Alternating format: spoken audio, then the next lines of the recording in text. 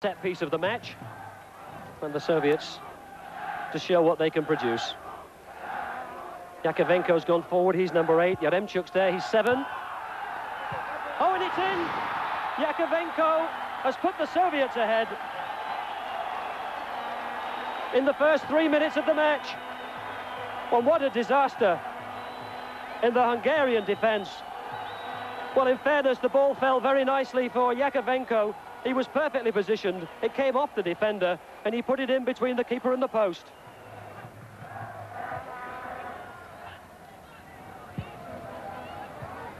Oh, well, the Hungarians are really at 6s and 7s. But what a splendid strike by Alenikov. But that was some dreadful defending by the Hungarians. They were watching the man on the ball, and Alenikov struck that with such venom. So 2 goals to the Soviet Union in the first 5 minutes. And what an absolute disaster for Hungary. Cut out by Kuznetsov. Borsha, number 17. Doesn't get the free kick. And again the ball hit from deep for Belanov to chase, and nobody's picking up these Soviet players. And that is a penalty. Belanov turning inside the rather clumsy tattle of Kardosh. Peter Destel in the Hungarian goal, beaten twice already, and now to face a penalty. And the referee just wants 1 or 2 of the Hungarian players to clear the penalty area before the penalty is taken. 3-0. It's an absolute tragedy for the Hungarians.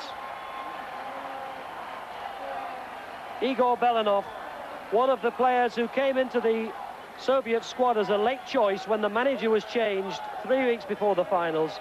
Yet another of the Dynamo Kiev 8, included in the Soviet 11, makes it 3-0.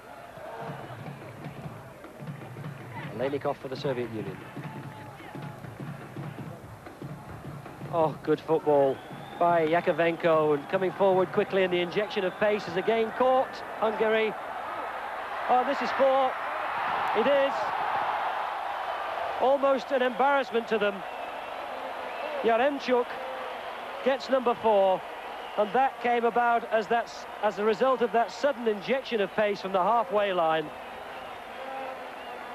Yaremchuk running into the penalty area. Distil got a touch of the ball,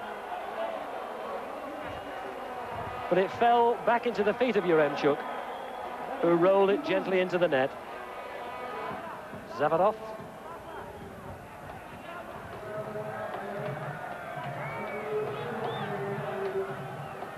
Still has it, and supported by Rodionov. Yaremchuk, 7. Oh, and it's number 5. Now, who do you credit that with? Well, Yaremchuk will claim it. It's 5-0 to the Soviet Union, and they are sounding a warning in this World Cup final here in Mexico to all the other nations.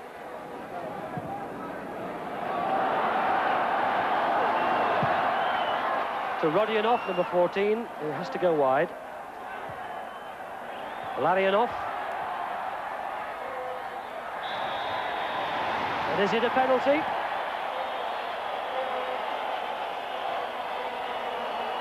Well, I don't think the Soviet players really appealed, but the Italian referee has given it. And it'll be number 17, Vadim Yevtushenko, who's only on the field a few moments as a substitute. It looks as though he'll take the penalty. The second Soviet penalty of the match, and this to make it 6-0.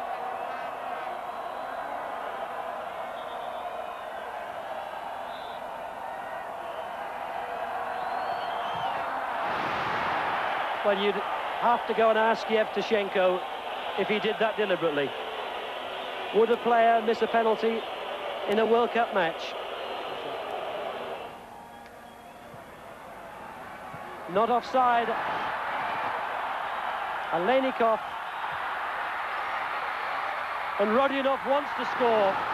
That's it, it's number 6.